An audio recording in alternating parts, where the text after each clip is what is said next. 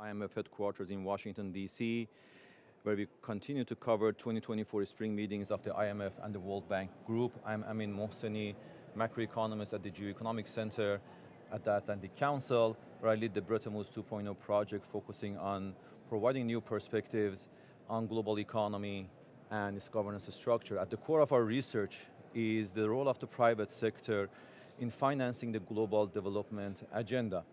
Current levels of investment in clean energy and nature-based solutions are at a fraction of what is needed to achieve the SDG targets by 2030 and net zero targets by 2050. There are different estimates out there, but certainly those estimates are in the tens of trillions of dollars.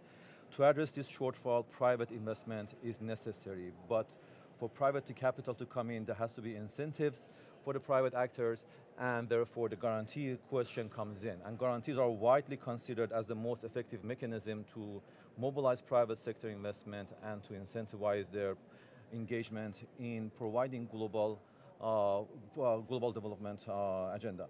So the World Bank Group has announced a major reorganization and expansion of its guarantee program, otherwise known as MIGA, Multilateral Investment Guarantee Agency. And the idea is to bring in all the different guarantees across the World Bank under one roof and in a one-stop shop for the clients. But additional guarantee facilities are going to be needed, including guarantee facilities that are structured so that the client countries are not burdened by excessive amount of debt. To address these various topics, today I am pleased to have Ken Berlin, Senior Fellow at the Atlantic Council's Global Energy Center, and Christopher Edgerton Warburton, also known as Edge, here with us. He's a founding partner at Lions Head Global Partners. Welcome to our studios, and thank you for being with us today. Thank you. So Edge, let me start with you. So it is well known that the current levels of investment in clean energy falls very short from what is needed. And can you share some of your perspectives on what is being introduced as what sort of guarantee measures out there to increase the private investment level substantially? So I think the mistake is to think that there's that there aren't projects to do. The reality is people know what needs to happen. There's actually a lot of capital which would be interested in investing into projects and programs.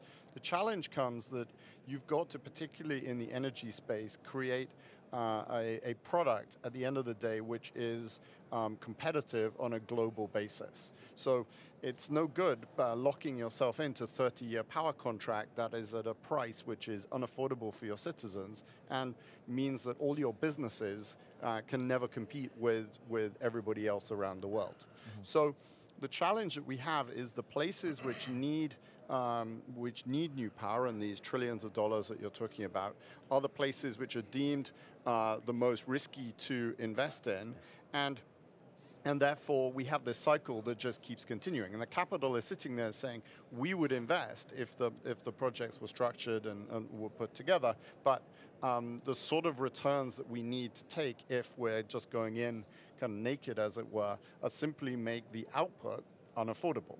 And so you end up with this crazy circle where people go back to the capitals and say, well, will you provide a subsidy or a feed-in tariff or some form of way to make the power more affordable? And that then, you end up back here with the IMF, because the IMF are then having conversations with those ministries of finance saying, well, you're taking on all these contingent liabilities. So we have, at the moment, the status quo and using business as usual basically is not working. Yes. But that's not that there aren't projects to do and things to work on. So I think what's exciting about the current conversations is how do we unblock that logjam?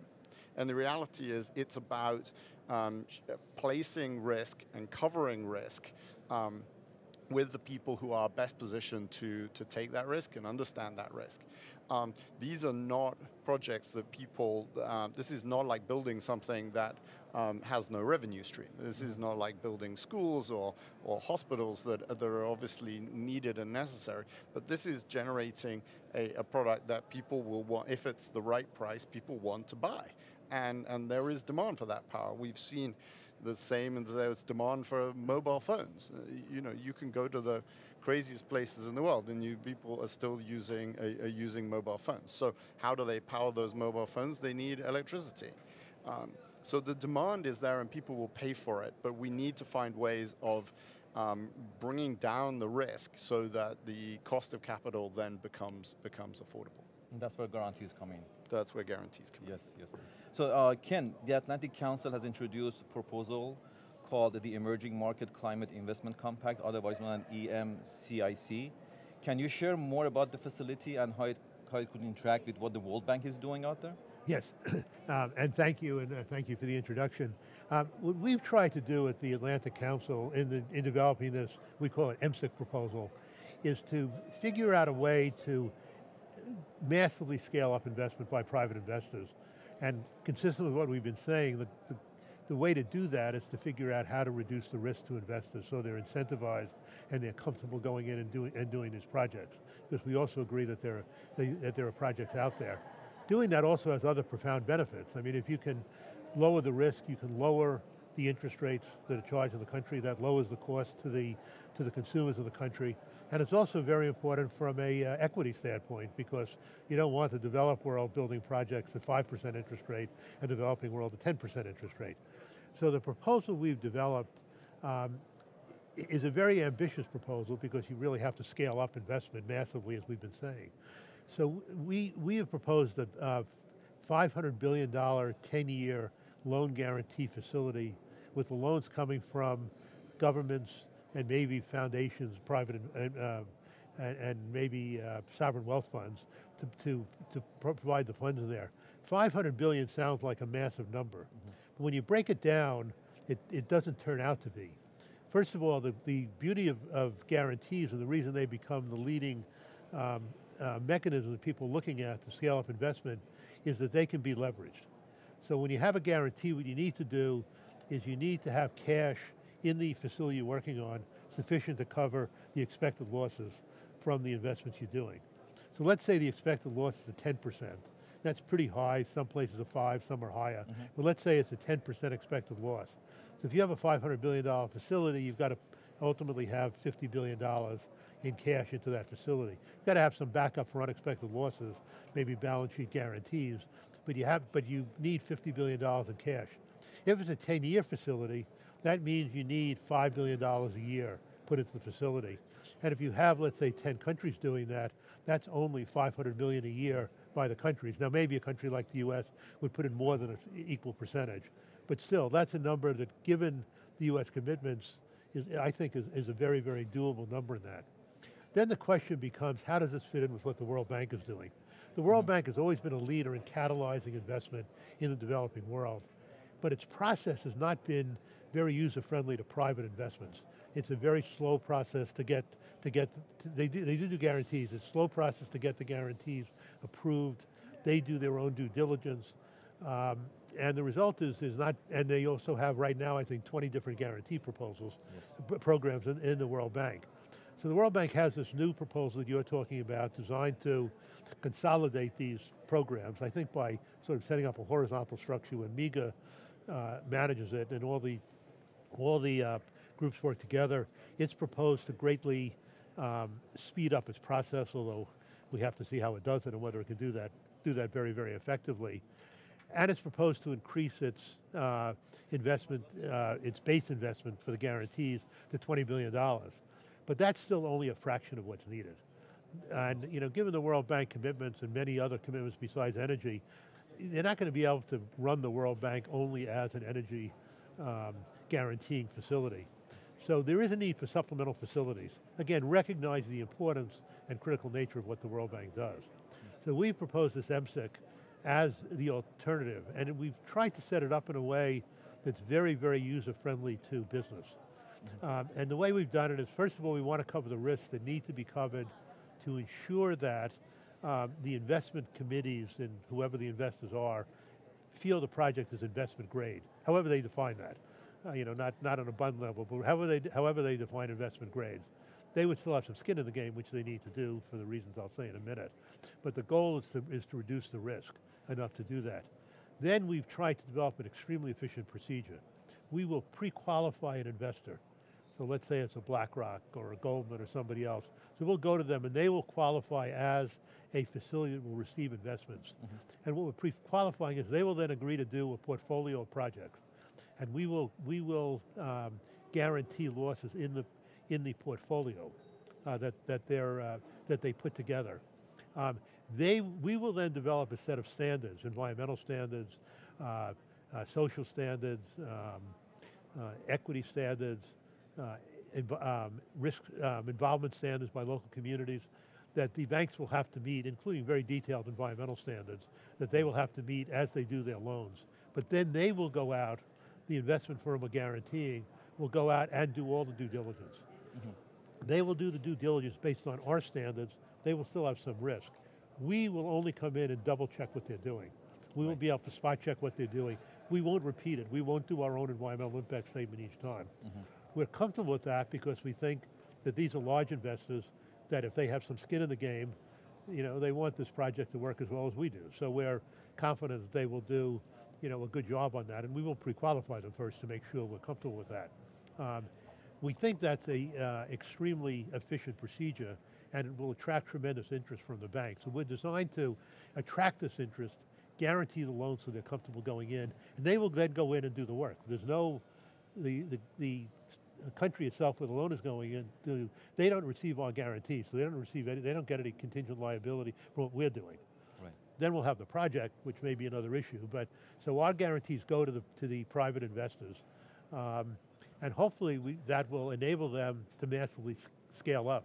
The one other thing we're doing on that is we will require a few basis points to go into a fund to build capacity in the country we're working in. So we're paying attention to that, and we want to make sure that our investors work with the local banks, the local investors, and with the local communities. Yes, yes. You actually answered some of my questions on due diligence and working in a short timeline frame. Right. In your response. But $500 billion is almost nothing compared to the around 70 to 80 trillion dollars in sovereign wealth funds and pension funds, and that's what we're also arguing, that these institutional investors, they have a long-term investment horizons that definitely matches with larger scale infrastructural projects. It's just a matter of creating the framework and the platform for that capital to come in and guaranteeing some return for them.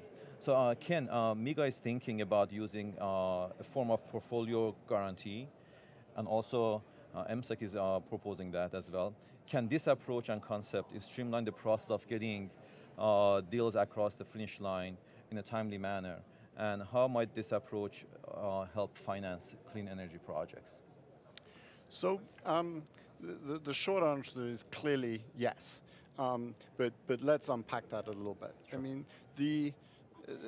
this space is moving. We saw some very ambitious announcements at COP in the Emirates last year around trying to mobilize the sovereign wealth funds, particularly out of Abu Dhabi and the UAE, to start investing equity into the clean energy projects. And the numbers that were being battered around were in the hundreds of billions of dollars. Now, those hundreds of billions of dollars would get leveraged into $1 trillion worth of investment.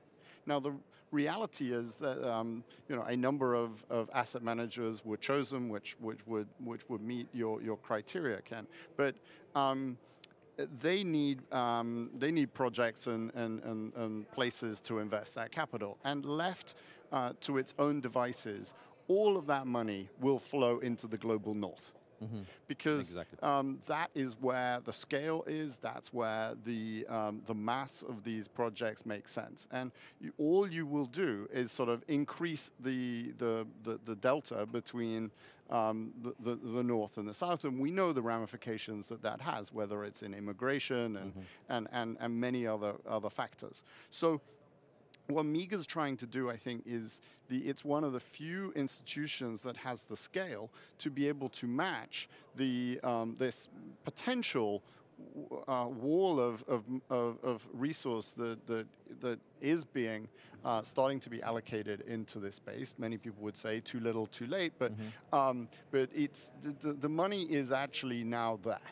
So, but the projects, it won't go to the projects that we want it to go to unless you have groups like MIGA who turn around and say, we're here to, in a sense, level the playing field. This is about saying, yes, you could do that project in Canada, or you could do it in Malaysia, but you know what, if you do it in Egypt, it will be even more impactful, and we can help you cover that risk, or in all the various different countries that we know. And unless that happens, all the targets that we have for 2030 just will not be met. The reality is, people don't understand. I mean, like, I don't think MIGA has ever had a default, or if it has, it's so tiny. This insurance, it's like you're putting a policeman in the room. At that point, no crime ever gets committed, because for a country to take on a MIGA guarantee, they are effectively committing that here's a contract, we're going to honor it, and we will make it work. So it's proven to be an incredibly efficient tool, because they're not it really has not been burdening the shareholders, because it's not like these things are being called, because it's like everybody is standing there saying, we want the project to work, we will stand behind the commitments and agreements that we've made. The investors get the comfort that this will survive political cycles. It will not be suddenly someone will wake up on a rainy Wednesday and say, well, why did we sign that? So. And it's actually surprising a lot less expensive than people think. We structured a renewable energy deal in the DRC, and in reality, we were working with a group who wanted to do the project, but really weren't 100% comfortable with what might happen looking 5-10 years out in the DRC. And MIGA came in, said, we can cover that risk for you. Suddenly everybody was like, well, that's going to cost a fortune.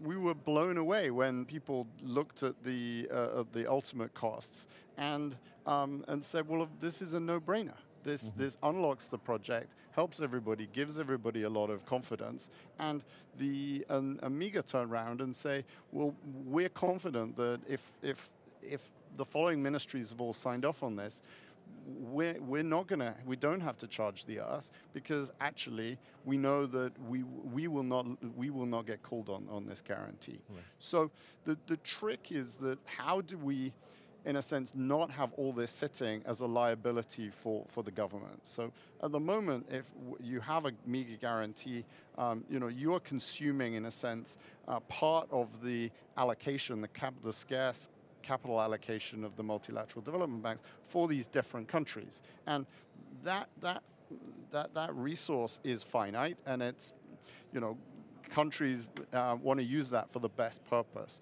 So the trick is, can we use various guarantee programs that, in a sense, increase that headroom and take that liability out of the sovereigns? The GDP of sub-Saharan Africa is $3 trillion. Yes. So we're talking about trillions of dollars of investment that need to go in. You're talking about 100% of GDP. There's no way that can just sit on the balance sheets of those countries. So we need, and why initiatives like this are particularly interesting, is because it's finding a place where that ultimate liability is not sitting on the balance sheet of the countries in which these projects are happening. Because if that's what we're relying on, the math is simple. Exactly. It doesn't add up. Definitely. Can I just of course, please. Talk a little bit about portfolios directly. I mean, there are two advantages of portfolio and one critical issue in setting up a portfolio. The advantages, of course, are that spreads the risk in the guarantee you're doing. But it also, in the way we're looking at it, it requires a commitment by the investors to do a significant amount of investment in emerging markets and developing countries. And one of our goals in this is that after 10 years, the companies will be far more comfortable investing in the emerging markets. There'll now be enough information, there'll now be enough experience that they can continue either without guarantees or you can have new facilities to deal with that, but the goal is to get them really comfortable in these investments, and part of that is just experience. Definitely. So that's the goal. Now the tricky thing about this is, you asked the question of whether the guarantee helps speed up the process and all that. The answer is yes, but only if the portfolio, I'm sorry, but only if the portfolio is treated as a portfolio. In other words, the reason we're pre-qualifying the investor is that we only have to do that once. If you have a portfolio, but you have to pre-qualify, you have to qualify the investor for that portfolio, then you have to do specific due diligence on that portfolio. The portfolio advantage is lost on that. So for us, the portfolio gives us the advantage of multiple investments, one approval of the investor, they do the due diligence, and then we spot check, which again, we think is going to be a very, very efficient process. Right. Ed, you said some say too little, too late, but I would say better late than never on this issue, because it's a pressing challenge. We mentioned Sub-Saharan Africa, 600 million people still lack access to basic electricity grid. So I mean, even putting aside the clean energy transition, just having access to basic infrastructure, right? The investment gap is huge for many parts of the world. So we are running a bit of almost out of time, but I wanted to ask you if you have, when it comes to MSEC specifically, can this facility that you have, that MSEC is proposing, can it also be applied to other nature-based solutions such as forest carbon trading, carbon sinks, and debt for nature?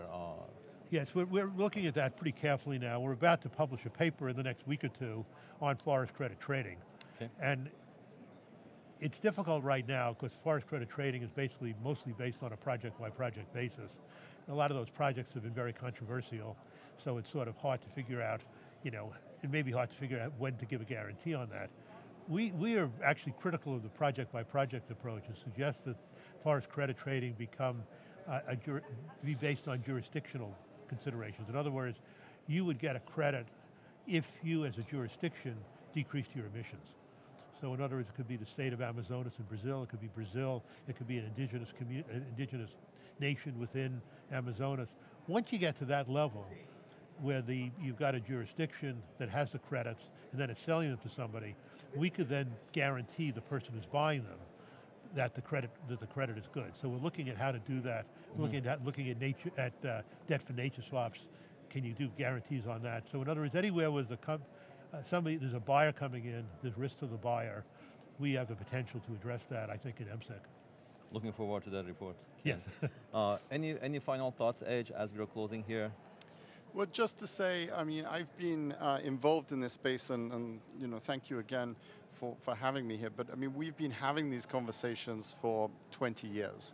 Yes. I remember being at a similar meeting here in sort of 2008, 2009, and the number of people without electricity in Africa was 600 million then.